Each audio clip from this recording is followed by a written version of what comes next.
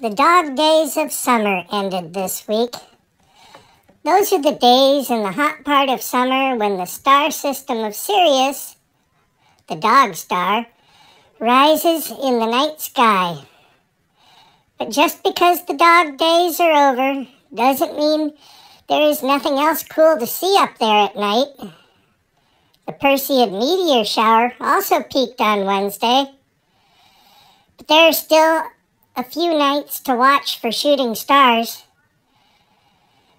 But I may not be able to see them because there are so many clouds and so much smoke that when I look up at night, all I see is nothing but gray, no stars.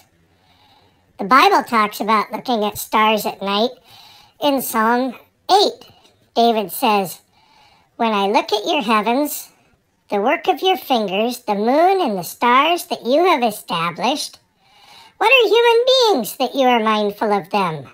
Mortals that you take care of for them." I've looked at the sky on a starry night and thought the same thing. I'm just a little doggy on a speck of dust in the whole wide universe. And yet God knows me and cares for me. He even created a constellation for doggies and puts a little extra into his beautiful nightlight show. Amen.